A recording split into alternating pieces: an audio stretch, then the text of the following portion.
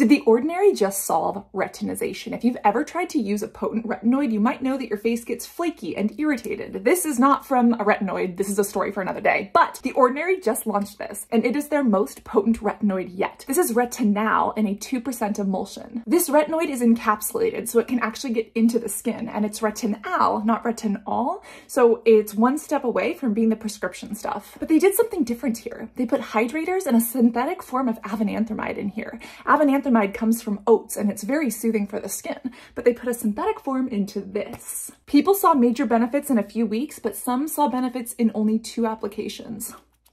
That first pump moment. Woo! That is some bright yellow retinoid. I'm gonna patch test this and not put it on my face, but if you want the full review of this $14.99 product, you know where to click to see if this does or doesn't end up working for me.